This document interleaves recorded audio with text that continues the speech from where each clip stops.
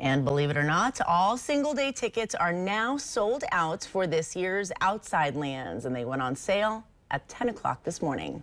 Outside Lands tweeted this just about 30 minutes ago, saying all general admissions and VIP single-day tickets are sold out. The three-day music festival is scheduled for Halloween weekend, but it will be the question is, will it be safe for large crowds to attend the music festival? Crown On's Charles Clifford spoke with an infectious disease expert to get that answer for us. Charles?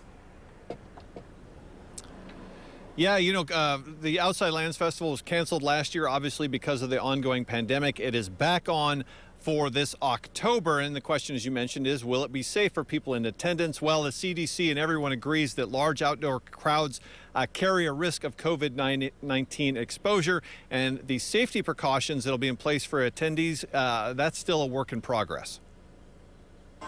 According to the CDC, large outdoor gatherings are still considered high risk for exposure to COVID-19. The Outside Lands Music Festival is expected to draw thousands of people over 3 days, meaning that extra safety precautions may need to be taken.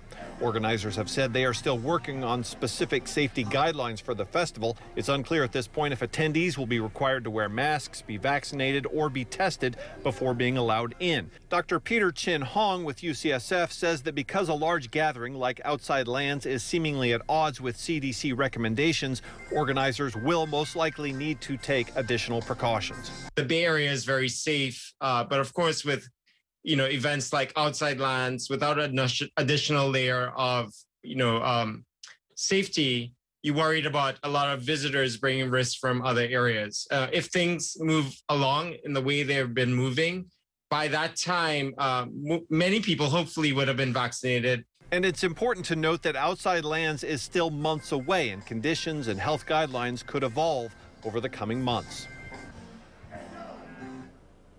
All right, back live now. One other thing for all those folks who may have bought tickets this morning on the Outside Lands website, the health and safety page, it notes that any large gathering comes with a risk of COVID-19 exposure. So if you buy a ticket, you assume that risk.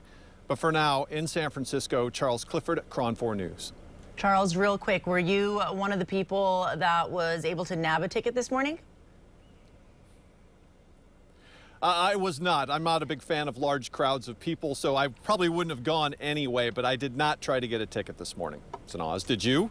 I did not. I actually was working, and I, like you, also don't like big crowds, so that's that. Thanks so much, Charles.